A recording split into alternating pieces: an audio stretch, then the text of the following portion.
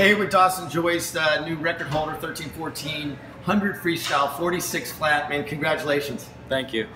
Before the race, I was feeling anxious.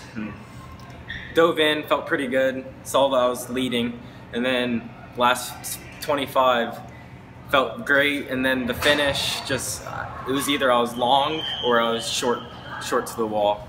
So you knew you were going to break it, or you thought it was going to be close? Or? I knew I was going to break it because I already had the record before, so I just trying to beat it again. So before you broke that, though, it was what? It was a 15-year-old record, so that's great. Yep.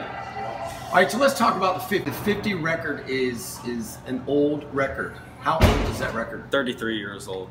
33 years old? So who holds it? Do you remember? James Barry, and then Caleb Dressel tied it in 2013, I think. So what do you think your shots are there with that record? I think I'll get it pretty soon.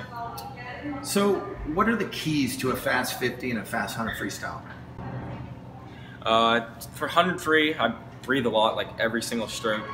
And then I think probably the 50, breathing to a minimal, and then just going all out.